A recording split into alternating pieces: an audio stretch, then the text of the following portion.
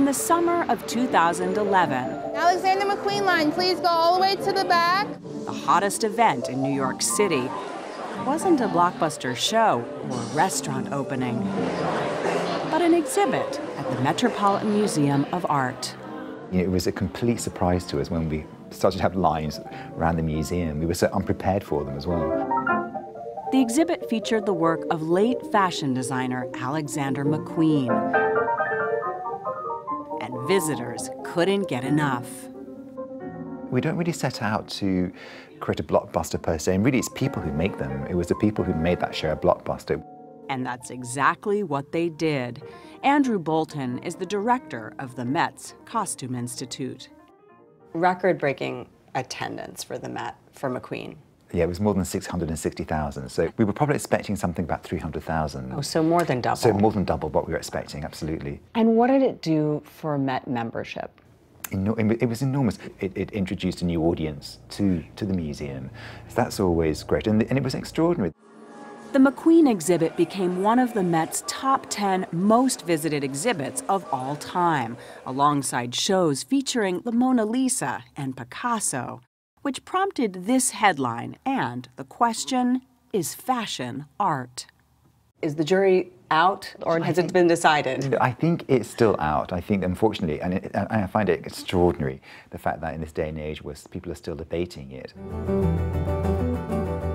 Regardless of those debates, the Met is still fashion forward, with a fashion exhibit this summer titled Manus Ex Machina, a look at hand and machine-made clothing.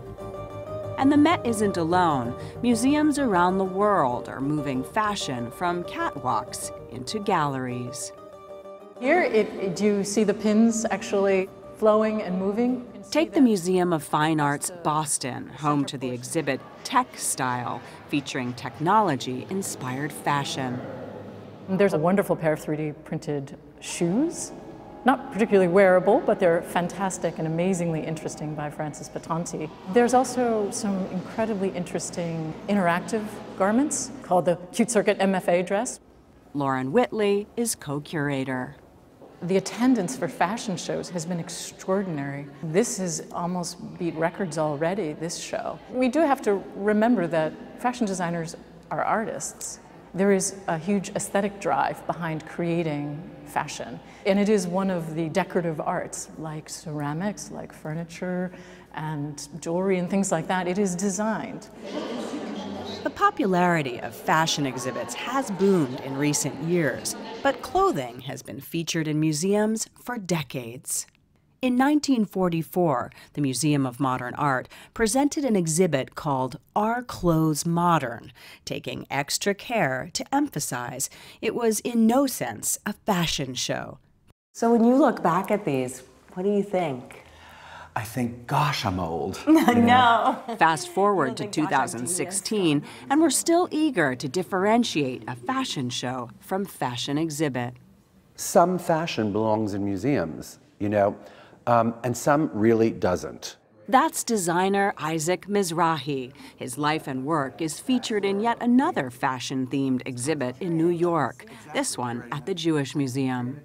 Because sometimes you do go into a museum where they have a show of clothing, and it does feel like a store window, So there's a difference. So there's a difference. I think, what place does fashion really have in a museum? And the answer to that is, good work meets a level. And so, I don't necessarily think that this is saying anything about more shows that we need about fashion in museums. I'm not saying that. I just think that good work deserves to be looked at. So maybe fashion's place in museums isn't buttoned up just yet, but for the time being, this appears to be one debate with a shelf life.